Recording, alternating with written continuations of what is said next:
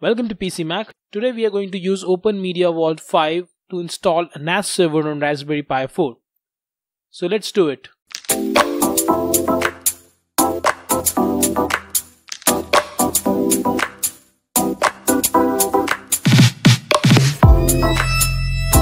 First of all, let's just go ahead and open the Angry IP scanner to check the IP. Let's just click on Start and you can see we are on 16, 192.168.1.16. Let's just go ahead and close it. Now let's just go ahead and open it. I already logged in here.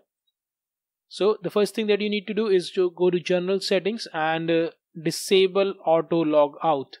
That will protect our OpenMediaVault to auto log out. Now the next thing is the date and time. You need to be on the correct time zone. So make sure that you are on the correct time zone. Then let's just move down to disk from here. And I have connected one disk, a 32 GB of flash drive. That is right here. You just need to click on wipe and then yes. And click on quick. Now once it's done, just click on done. And then the next thing is we need to go into file system. And from here we need to create the disk. Let's just select the name of the disk is Ultra. Let's just put a label, name it as store.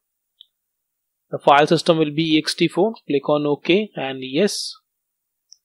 So it will take some time to create the partition depending upon the size of your disk.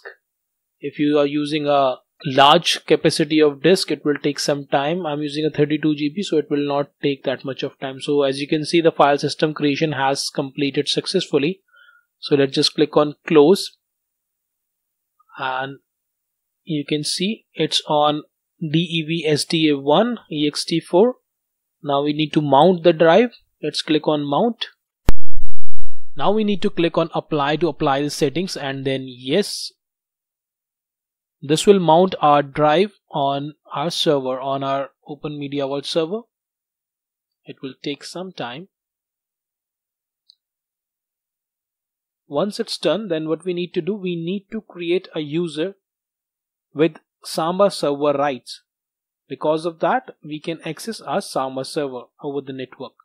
So the settings are done. Now let's just move to users, and here we have only one user that we have created in our last video of OpenMediaVault installation on Raspberry Pi 4.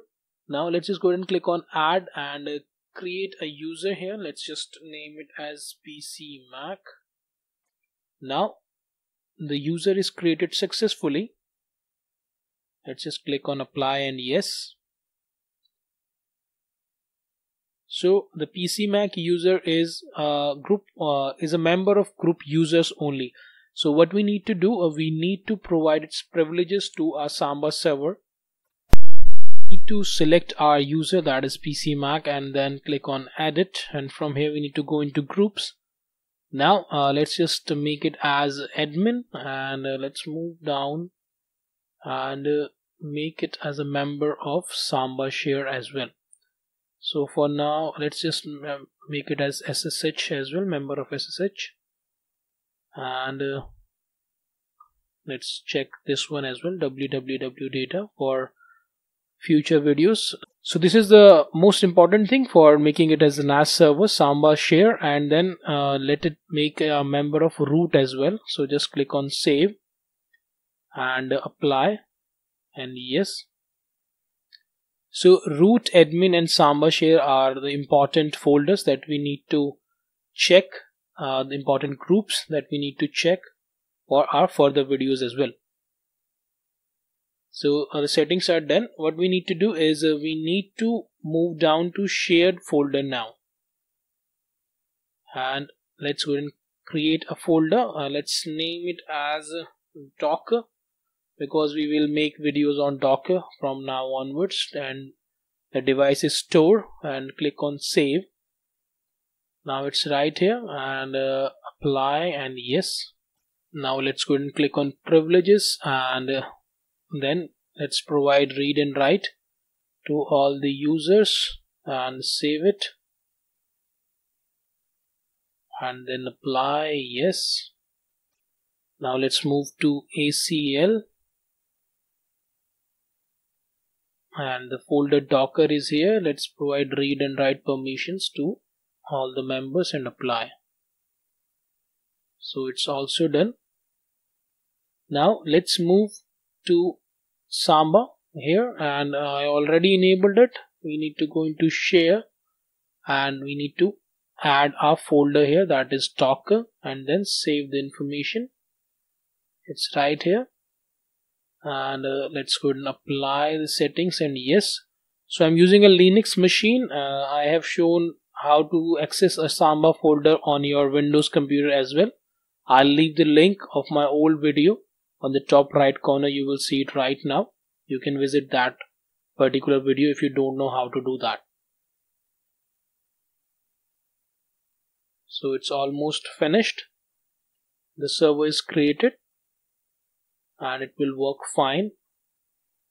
We will check it through our folder. Let's just click on files here, and it's done here as well. And let's select, you can see Samba, Raspberry Pi SMB Samba. Let's just click on it, and we can see that we have Docker here, registered user, and let's just put password here that we have created while creating the user, and just select remember forever and correct, and the folder is empty. So it's working absolutely fine. So this is the way you can install a Samba server on your OpenMediaVault. So in the next video, what we are going to do is we are going to install Docker on our OpenMediaVault 5, and then we will move forward and install other application on Docker. So that's it from my end. If you like my work, please hit the like button and subscribe to my channel. Share this video with your family and friends. Thank you for watching. Bye bye. Take care. Have a nice day.